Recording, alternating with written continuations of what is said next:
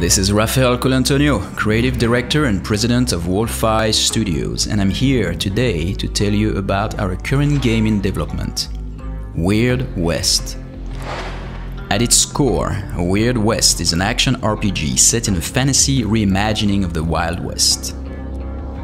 You play through the adventures of 5 heroes that have intertwined destinies on a quest to unveil one of the biggest mysteries of the Weird West. While we described Weird West as an action RPG, some would actually refer to the game as an immersive sim. There are many elements that set Weird West apart from any other action RPG out there, and I would love to show you a few examples now. First, the simulation and sandbox nature of Weird West. The bulk of the team is composed of co-creators of Dishonored and Prey, so simulation is like a religion to us. It is in our DNA to let the players play their own way. Weird West is designed in a way that accommodates many playstyles and many playthroughs. Whether you like combat, or trickery, or stealth, or a mix of all of that, you'll enjoy experimenting with the tools the game offers in a system-rich and physically simulated world. Next, the setting and visual direction. The setting is Weird West, you guessed it. It's an opportunity for us to explore a genre that has been kept underground, and we're excited about bringing our own take on it. As far as the visuals, we're going for a mix of 3D with hand-drawn textures and uncommon palette that we think bring a unique style to the game. We want our world to be instantly recognizable and convey the mystery that is so important to the experience.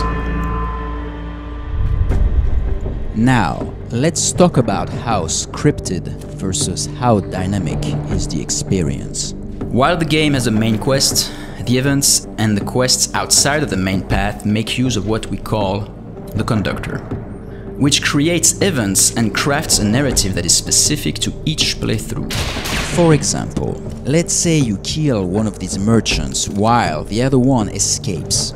The survivor will throw a vendetta at you, and chances are they'll ambush you later when you expect it the least.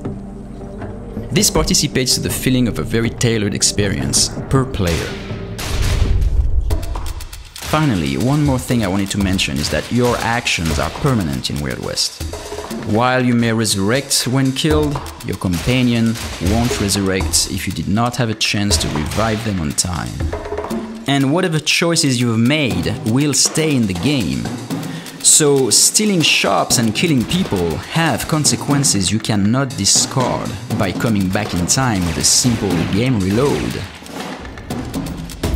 We think it is a powerful way to give meaning to your actions and keep the tension high.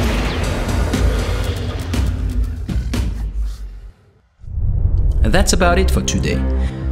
We have a few more surprises that I can't wait to talk about, but we're keeping some of these for later.